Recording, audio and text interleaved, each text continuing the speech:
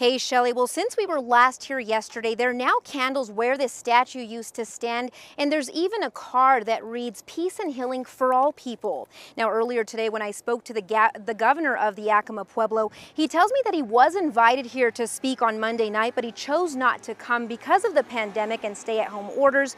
But he says he agrees that the statue needed to come down.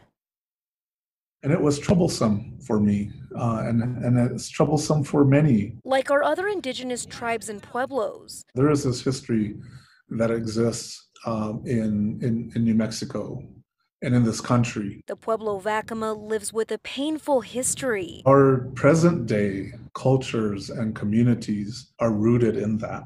That doesn't go away. Some of that pain comes from the atrocities committed by the Spanish conquistador Juan de Oñate, who sought to colonize the Pueblo, killing dozens of Acoma people. Governor Valles says their sacred land was tarnished by the actions of Oñate. To take those away from us, and in the process of doing that, for the sake of claiming land, that there would be a tremendous loss of people, that there would be a tremendous show of aggression and hate for the sake of conquest. Actions that left a lasting impact. My own Acoma people have had to endure so much to be able to still be here today. While Governor Valles says this is a step forward, there's still a lot more work that needs to be done. It's a continuous struggle as we, in this time, see what is playing out in terms of racism, inequality, the many issues of the unjust social justice that exists in this country.